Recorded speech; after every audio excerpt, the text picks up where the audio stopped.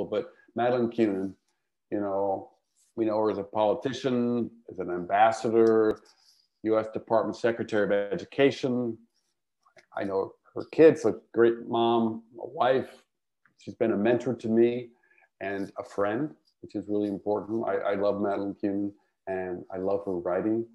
I think most of us have probably seen her most recent book, Coming of Age, My Journey to the 80s, which I thought was an extraordinary book, really about thriving while aging, and about as we age, we can have passion, we can have intimacy, we can have joy. And Madeleine Kunin continues to lecture. She works really hard on an Emerge, which is to help women who want to run for elected office really go into a training program to do that. And you can see now in its few years since Madeleine founded that I'm in the Vermont House of Representatives. A lot of young women have gotten into positions in Vermont leadership, and it's all because of Madeleine. She also, as you know, writes for Vermont Digger on political issues. So she is very prolific. Now, tonight, Madeleine has a new book of poems coming out on August 22nd. So she's going to read some of her poems from Red Kite, Blue Sky. So Madeleine, if you read for us. John, thank you. Yes. I'm going to read a couple of poems from that new book, which will actually come out sooner than that, April 22nd. And this first poem, Blue Sky, I wrote towards the beginning of the virus of the epidemic. And I went for a walk and I felt better. Blue sky, I have time, a bushelful, no, a truckload, a storage unit full of time. Still, I portion time out carefully, almost like in the old days. Except now I stretch my neck and raise my head and keep it there until it hurts to look at the blue sky.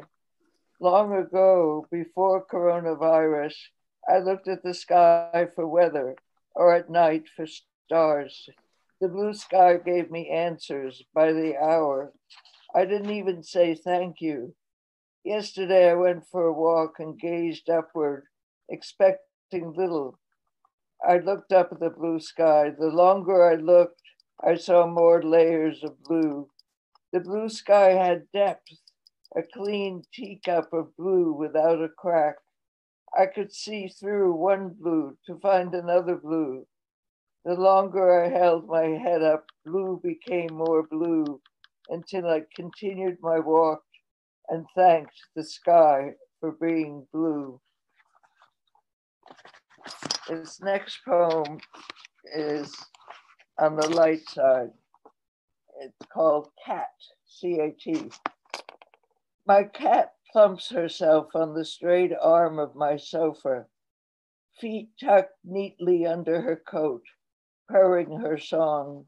She invites me to smooth her, to feel her pillow under my hand. I'm not invited inside her thoughts. She sits mute as a Buddha carved from stone. Whoosh! She streaks to the next room as if on fire. Sees something I can't see. Hears something I can't hear. Composed again, even sedate. She claims proximity. Sits where I sit, walks where I walk, climbs across my lap and seats herself regally by my side. She stares intelligent at me, as if ready for a chat. Her coin round pupils are circled in gold. She holds her gaze until I give up. A yawn unclips her red mouth, her pointy tiger teeth, a beast. Her mouth closes, her head is lowered. Ah, we are companions once again. Good kitty, I say in my baby voice, and think I'm falling in love, until she paws herself onto the dining table as if it were her place to sit across from me. Off, I yell, nothing. Down, I shout, nothing. She is like an Egyptian statue buried with Tutankhamun, impatient, irritated. I exercise my two-handed superiority and drag her down, pulling against her needle claws. She finds a chair that fits her form and sleeps the day away. She's a night creature, silent in her roaming until crash, I startle. What is it? Tablecloth askew, candlesticks toppled, candles unhinged.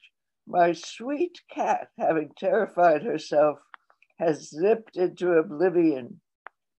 Together again, we sit on the sofa, her flank wedded to my thigh. Her small chin lifted high rests on my arm. I feel her cool breath hover over my willing wrist. Such a good kitty, I purr. Lying in bed at night, I wait for her usual visit. She gives no hint of her stealthy approach. A quick paw lands on my chest and then another, until four paws have stepped over my body. She plants herself on the other side and searches until she finds a nest between my twigged legs. She curls herself into a coiled rope, no beginning or end. We share our bodily warmth, hers intermingled with mine, searching for a separate sleep. I dare not move.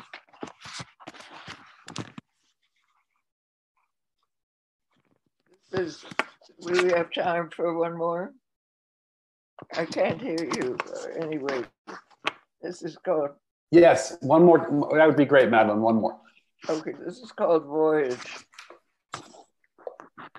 Last night, I thought about my mother's voyage to America, what she faced by herself, saying goodbye to all the relatives at the Zurich train station, accepting prettily wrapped boxes of chocolate from everyone, and given to me on the train to carry safely in a sack, heavy for a 6-year-old.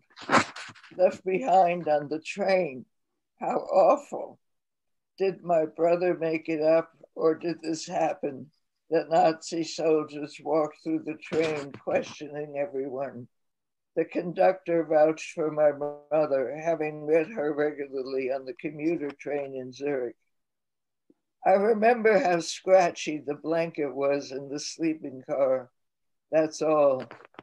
Waiting in Genoa for a boat to arrive, our names on the manifest with an H for Hebrew, I found out later. I looked out the window from the top floor of the hotel and saw, we thought, Japanese soldiers lined up in formation 10 days before Italy entered the war. My mother did not unclothe her fear to us. We found our cabin already occupied by 2 women and a baby.